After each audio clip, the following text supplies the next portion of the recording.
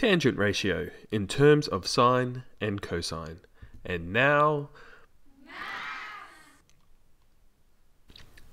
if theta is any angle, tangent theta is equal to sine theta divided by cosine theta. In triangle ABC, sine theta equals the opposite side over the hypotenuse, and cosine equals adjacent side over the hypotenuse. This means that sine theta equals A over C, and cosine theta equals B over C.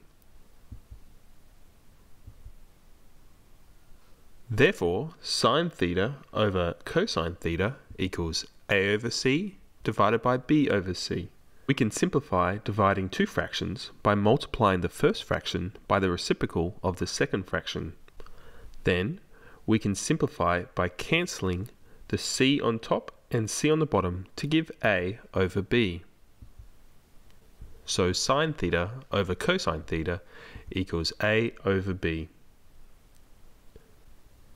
But the tan of theta equals opposite over adjacent, or A over B.